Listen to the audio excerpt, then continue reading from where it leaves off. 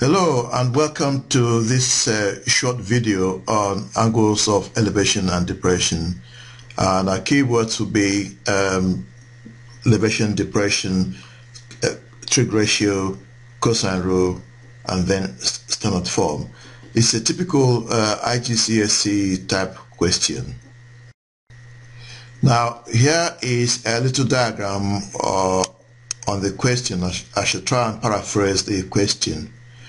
Now, a woman is standing on top of a cliff, and from her head to the sea is about 100 meters. And from there, she observes two boats, boat C and boat D.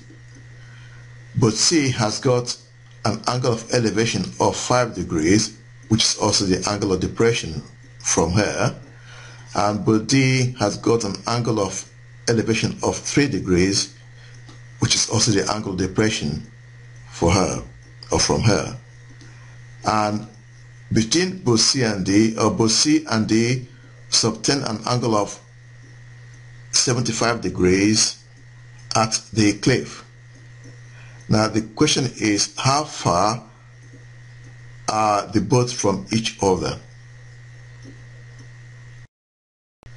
Okay, for this problem we need 3 distinct triangles, ABC, ABD, and CBD. Now for ABC, we need to find CB because that is the distance from both C to the cliff at B. So if we then do 100 divided by tan of 5, we have 1,143 meters. And in standard form, that's what 1.143 times 10 to the power 3 meters. For triangle ABD, we need to find the distance from both D to the cliff, dB. And again, similar thing again, we do 100 divided by tan 3, and we come up with 1,908 meters, or 1.908 times 10 to the power 3 meters. Now we know CB and we know BD, so we now need to find CD, which is opposite the angle 75 degrees at B. So we need to use the cosine rule, and applying the cosine rule, we've got that CD squared is equal to 3,818,025. In standard form, that would be 3.818025 times 10 to the power 6 meters. But because this is CD squared, we need to find CD.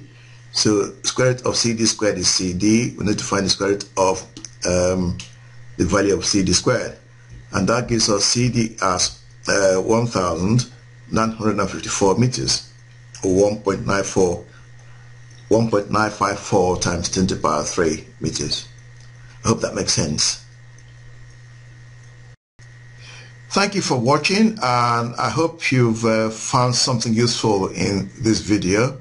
And please get in touch if you want me to do another video, and I'll try my best to do one for you. Okay, good luck and bye-bye.